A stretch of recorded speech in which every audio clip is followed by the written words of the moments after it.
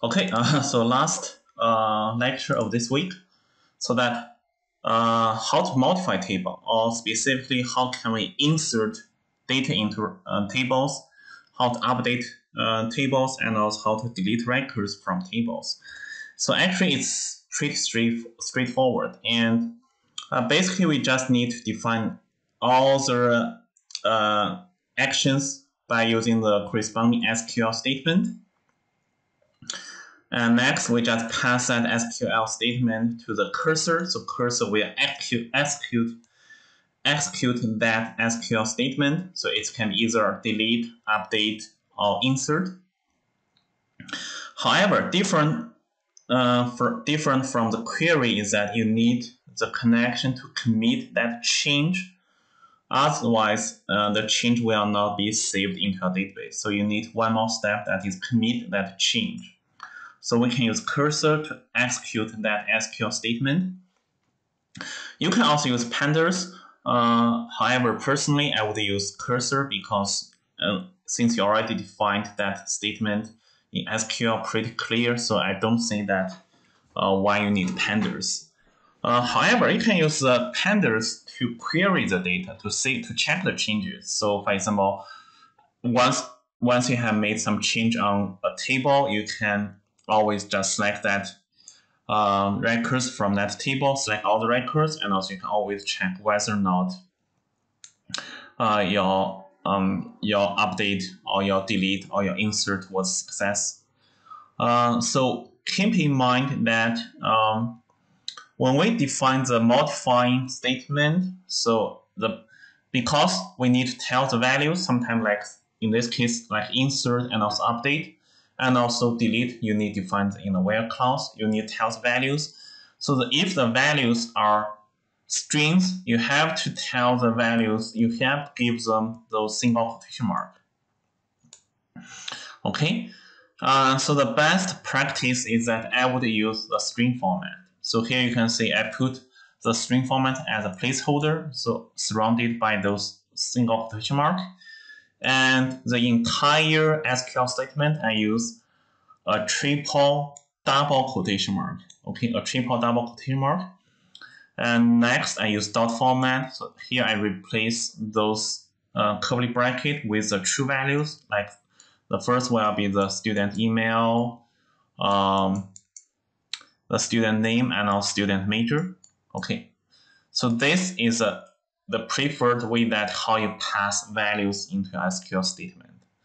And also in the next week, when we are going to collect data from different resources and also use SQL, and also we need pass variables to the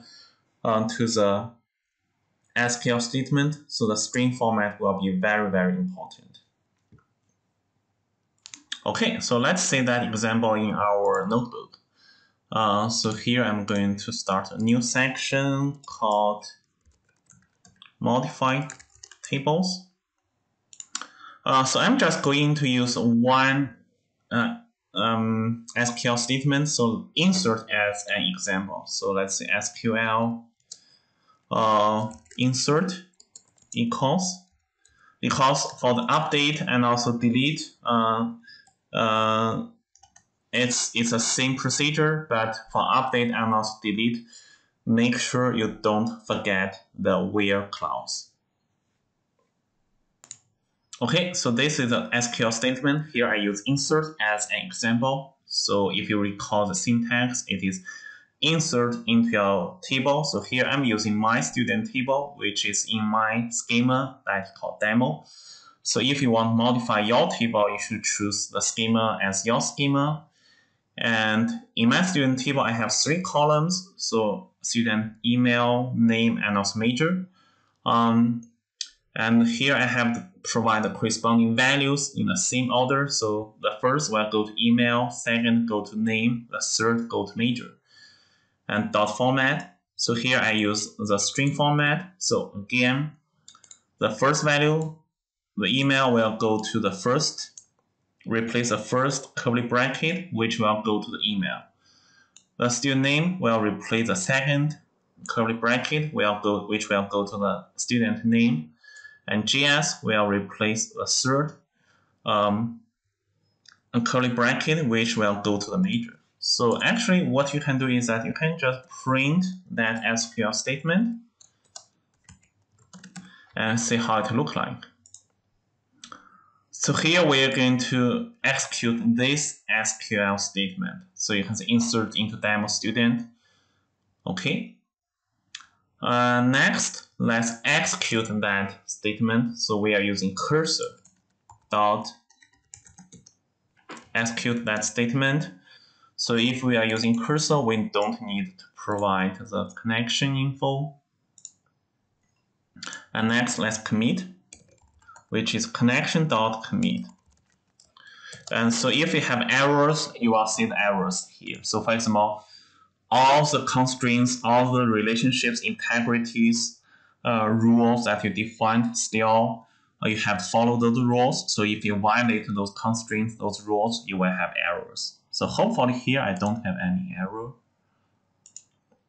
Okay, so that means I don't have any error, and that means it went through. So however, if I want to check whether or not I did inserted this one, so let me do it again. So let's use the data frame. So equals pandas dot read SQL query.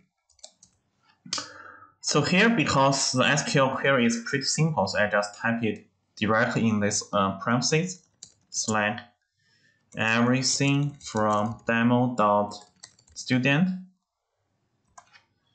And I also need to provide the connection. And now let's see the data frame. Okay, so I did see that the S5 was inserted. And if I just want to see the last one, because normally the last one will be the inserted one, so you can just run it like this. Okay, you can see that S5 student S5 is now inserted, is there. So as I said, all the previous rules and also constraints will still take place. So for example, if I want to insert this record one more time, I should have an error. So for example, if I define the same query and then execute that query, and now you can see that duplicate key violation because this one still exists. Okay, so that means you cannot insert that record again. Okay, so which is pretty nice. So if we change that one to S6, and this one will be student 6. Now if you try to insert, okay, so transaction is aborted. So to resolve that error, what we can do is that we have to roll back the cursor. So it's kind of like unlock the cursor. So let's say we say cursor rollback. And next we commit that change. Commit that change. And now if you try to execute this statement, now you can see it worked. And now if we want to check the last inserted, so it is S6. Okay, so when you have errors, when you need in Python, you have to roll back those errors. So if you have errors. Okay, finally, so when you're done with Python to modifying or querying your data, so you need to close those connections promptly so that we can release the resources. So the code that close those connections will be that cursor.close and also connection.close. So once you release those close those connections, you can save your resource, and also it's safe, so it's secure. So if you leave your computer and someone else want to access your database, and they cannot because the connection is closed. Okay, so let's close that connection. So that is the last part. Close connections. So the syntax is cursor.close, and you can run both in the same cell, and connection.close. Okay, so now you just release the connection of your to your database. and which is the recommended way. Okay, make sure we save this notebook and let's close that notebook. And you can also shut this kernel down, so you can shut this notebook down. Okay, and remember SageMaker is not free, so it is costing our credit cards, or not credit cards, our free credits. And now if we go to the JupyterLab, so we can see that we did make a change. So we acknowledge that change to be staged.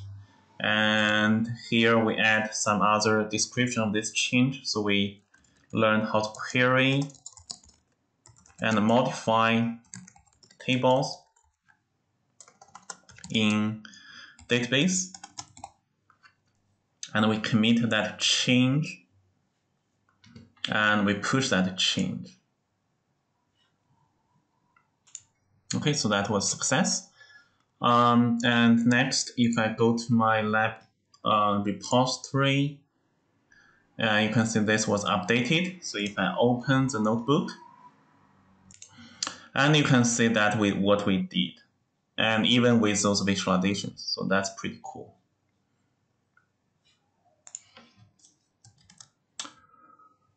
Okay, so this code is available here. So you can just click, go to my GitHub. So the repository that I just created, and you can check my lecture note. You can also push your notebook to GitHub if needed, and I highly recommend you do that. So because after this class, after this semester, you will have multiple notebooks, and you can share with your employees and employers, and also you can save that one as your note so that later you can check how to do that again. The last thing that remember that we should also turn off our SageMaker instance, because every time when the SageMaker is running, it is costing the money. So we should turn off the SageMaker by saving the money. So here, once we have the notebook published to the GitHub, and we can close those. Okay, so it is expired. So let's just log in here again. Okay, to our console and also SageMaker. And you will see that even you logged out, so your instance is still running. You can see that your instance is still running. So let's check that one and go to actions and let's stop. Okay. So once it is being stopped, and it will stop charging your credits, so that can save us credits. Okay, so while it is stopping, so you can just safely log out your SageMaker. And also here, if we refresh our classroom, and you can see how many credits that we still have. And we should be fine for this semester.